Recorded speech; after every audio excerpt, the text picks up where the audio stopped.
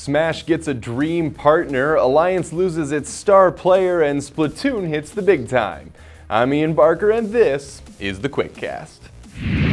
Competitive Super Smash Bros. Melee grew up in church basements and regional convention centers, but a new tournament series is raising the ceiling for Smash.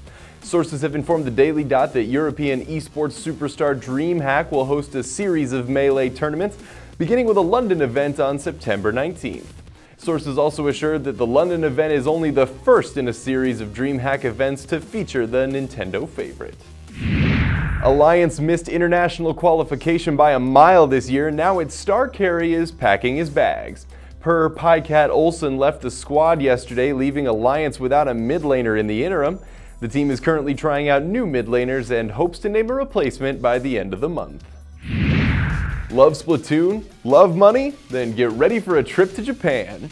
Media companies Kadokawa and Dwango are planning a tournament series for the colorful Kid Squid shooter with a total prize pool of $1 million. The prize pool represents double that of the Capcom Cup and 4 times what Hearthstone offers at its World Championship.